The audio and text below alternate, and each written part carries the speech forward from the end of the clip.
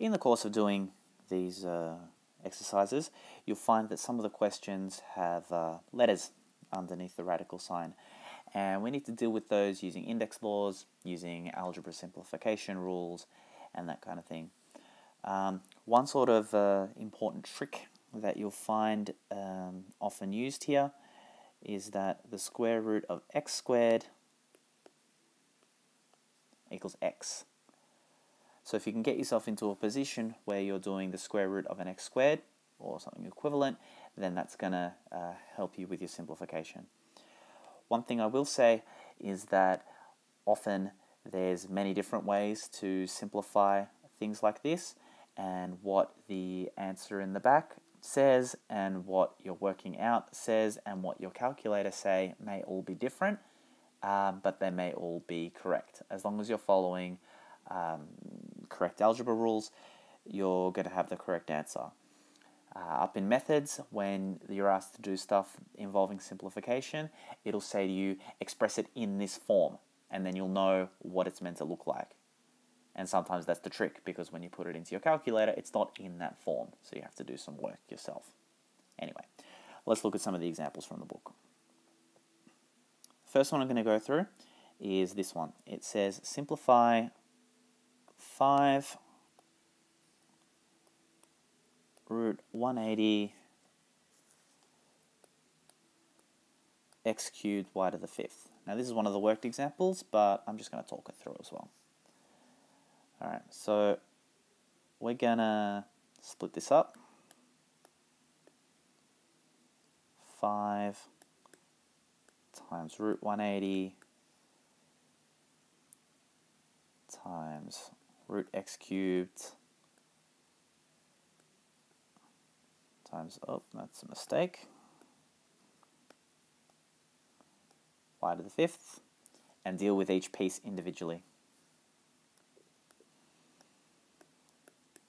You can do your simplification stuff to come to the conclusion that root 180 is 6 root 5. For tips on how to do that, refer back to a previous video. Here with this x cubed, here's where the trick's going to come.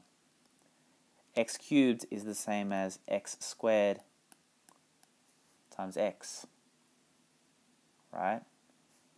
And I'll just follow this one through quickly. Split this. Root x squared is x. So we end up here with x root x. Okay? And it's going to be the similar sort of deal for the fifth, y to the 5th. Y to the 5th is y to the 4th times y. And what you're going to find is the square root of y to the 4th is y squared.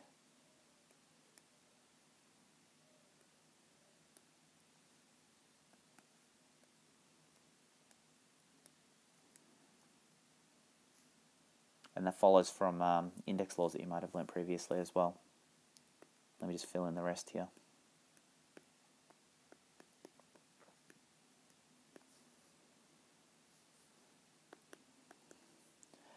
Alright, where does that leave us? We need to multiply all the things that are in front of the surds together. So 5 times 6 times x times y squared, which is 30xy squared. And then underneath the square root symbol, we're going to have 5 times x times y. 5xy. Beautiful.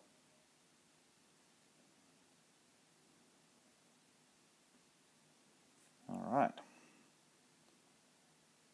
I'm going to work through worked example 5C,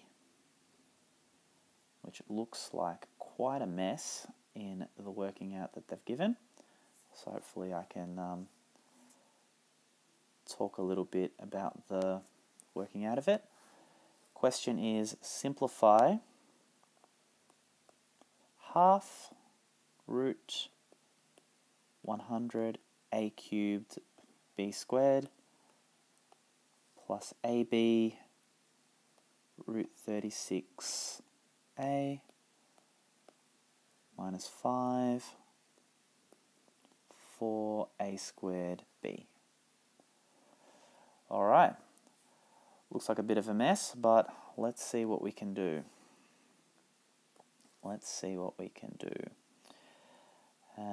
We should be splitting up the surds as much as possible. So let's split it all up. Half times root 100, that's going to be easy, times root A cubed times root B squared. Let's just work this through first and see how simple we can get it, and then let's do this second term and this third term separately. Okay, so half stays as half. Root 100 is 10. Half times 10. Now, root A cubed, the way that they liked to do it is like this. They would say root A squared times A. Root B squared, that's alright, that's easy, that's just B, so that's fine. All we've got left is this, root A squared times A to deal with. Half times 10 is 5, that's good. Root A squared times A, root A squared times root A like this. The root A squared just becomes A.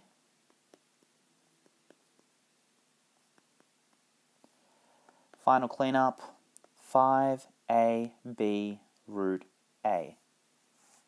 Okay, that's the first bit done. Second bit. I think I might do the second bit in green just to keep things neat. Alright, AB 36 root A. That's going to work quite nicely because in this first one we've got a root A, and here we're going to end up with a root A. So we're going to have like terms. Keep that in mind. Anyway, this is AB times root 36 times root A. Well, that's not too bad. That's AB times 6 times root A, which is 6AB root A. Oh, look at that. That's going to, the blue one and the green one are going to add very easily. Alright, let's do the final bit here in red. And we're going to say that it's minus 5 times root 4 times root A squared times root B. My writing's gone very small. I'm at the edge of the iPad. Okay. Minus 5 times root 4 is 2. Root A squared is A. Root B stays as root B. It's not going to be as nice as I thought, but it's still not too bad. This is going to be minus 10A root B. So, final thing, adding all these three together. I'll do it in yellow. 5AB root A plus 6AB root A is 11AB root A. And then minus 10A root B, 10A root B. Done deal. Just double check the worked example to see if it's correct, and yes it is.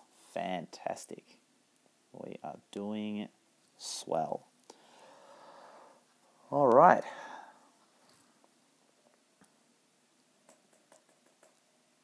One more, I believe, that I want to go through. And it looks like this. It's to do with multiplication of surds. It's worked example 6D. Final example. Root 15x to the 5th y squared times root 12x squared y. These start easily enough. all we need to do is combine the two under the square root sign. And we're going to multiply them together using index laws.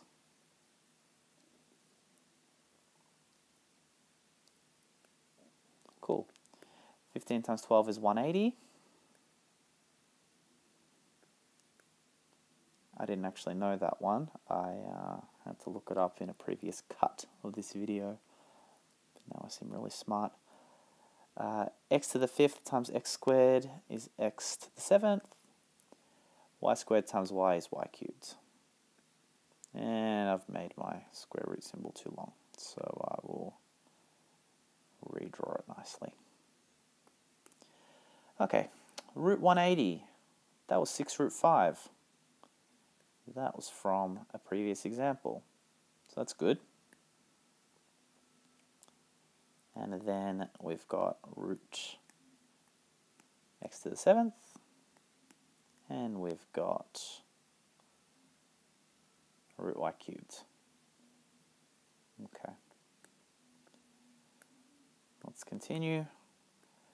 The way this book likes to split these up, and I don't know if I really agree, but never mind, is something like this.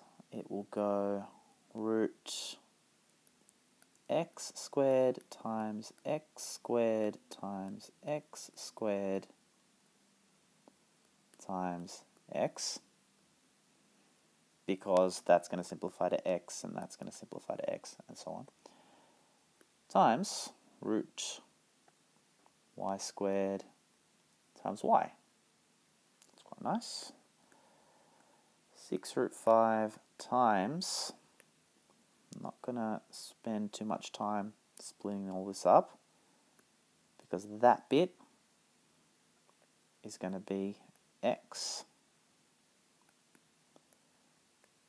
that bit is going to be an x, that bit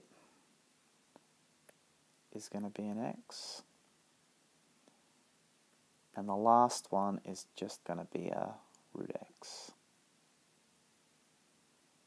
And then with the y's, that bit is going to be a y, and the last bit is going to stay as root y.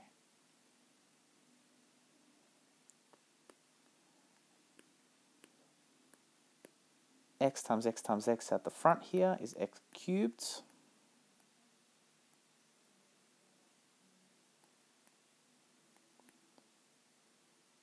And y root y like that. Final cleanup. 6x cubed y root